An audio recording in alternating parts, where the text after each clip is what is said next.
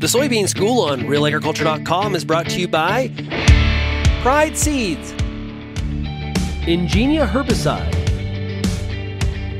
and Cruiser Max Vibrance Beans.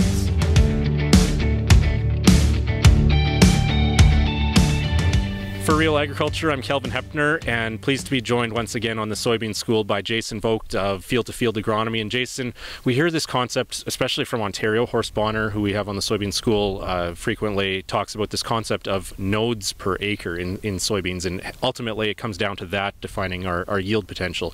How do we work that concept back to making decisions around planting and populations, depth, all those types of decisions? Yeah, exactly. So it definitely starts before getting those the end results. So I mentioned before that, for example, if a grower is trying to achieve 150,000 plants per acre, which is kind of the rule of thumb from the pulse growers, that will require about 13 nodes per plant if you wanted to achieve 2 million nodes per acre. So where it starts is back to things like getting that soybean growing earlier.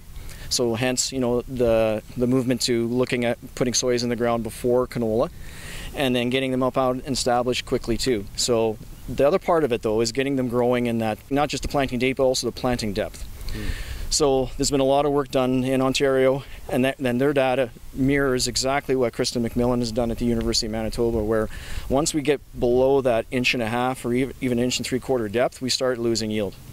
So we want to be in that inch to 1.5 inches is kind of that sweet spot to get our plants up and running.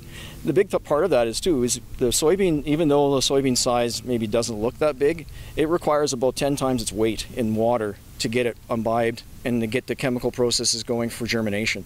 So with that, we want to make sure it's in the right depth, but not too deep. Yeah.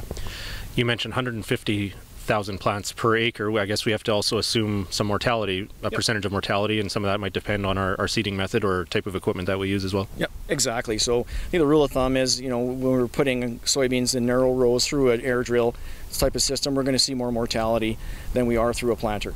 And so with that, if you are trying to, the same end goal though is there, so we want to be in and around that 140, 150,000 plants final stand, and that's regardless.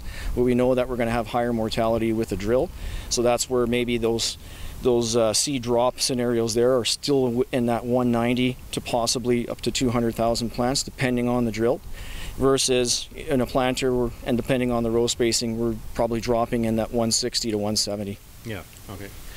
Are there any other steps along the way that lead to improving that node number where we flip into reproductive mode from vegetative mode? I think a lot of it just comes back to other good management practices with growing soybeans. They're not a competitive crop, just like corn and like many other pulse crops, so we want to get them weed-free early. So looking at pre-emerges, for example, to help with early weed removal, and I think it's Clarence Swanton from University of Guelph that had that research that showed that soybean seed or plant can actually detect competition above ground. So that brings big light to the fact that pre-emerges are very important, and keeping it weed-free right through that critical weed-free period, and then fertility too.